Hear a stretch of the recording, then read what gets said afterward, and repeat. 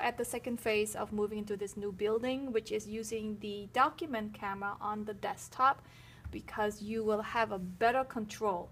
So once you turn the projector on, your document camera is on, you push the enter button here to get the computer screen onto the computer, and now on your computer screen you will see a picture of the ladybug, and you just double click on the ladybug and it pops onto the side, and as soon as you put your mouse on the ladybug you get other buttons.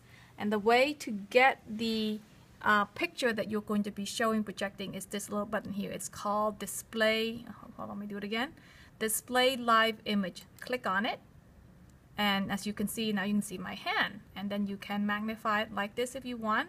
Now let's talk about these buttons really quick. This is to zoom in. If you click it, you'll see a lever like this. If you push it up, really zoom in, and push it down, okay? And this is the bright to control the brightness of it. As you can see, watch the picture of my hand.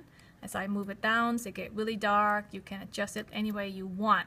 If you need the extra light, the extra lamp on, just click on the little bulb here.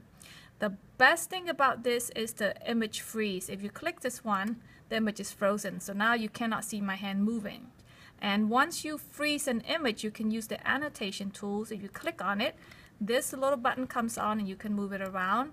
And to write on it, just click on the pencil. You can choose the color you want and the thickness you want, and then here it is. You can circle, you can do whatever. You can also use the square to get square. You can use the circle to do the circle. And this is the eraser to erase one thing. If you want to erase everything, then you click this one. And that should be enough for now, and I hope you will use it.